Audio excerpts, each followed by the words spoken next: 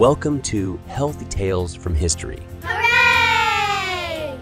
In a time long ago, there was a curious scientist named Alexander Fleming. He was known for his love of studying tiny things that you couldn't even see. These tiny things were called bacteria. One day, in Dr. Fleming's laboratory, something unexpected happened. He found a mold growing on one of his petri dishes with bacteria. He thought it was strange, but decided to take a closer look.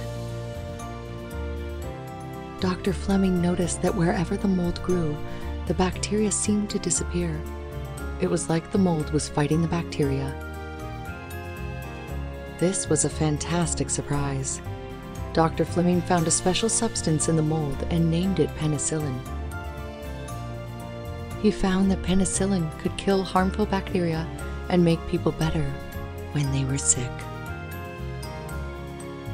With the help of other scientists, they turned penicillin into medicine that could be given to people who were sick.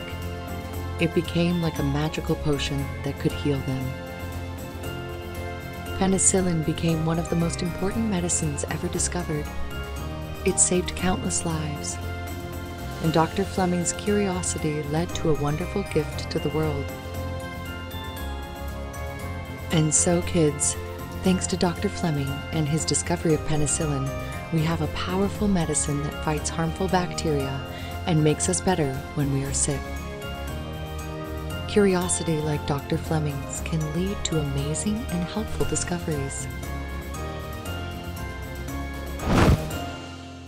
Hit that subscribe button, ring the notification bell, and let's embark on a time-traveling adventure that will spark your curiosity and inspire your love for science.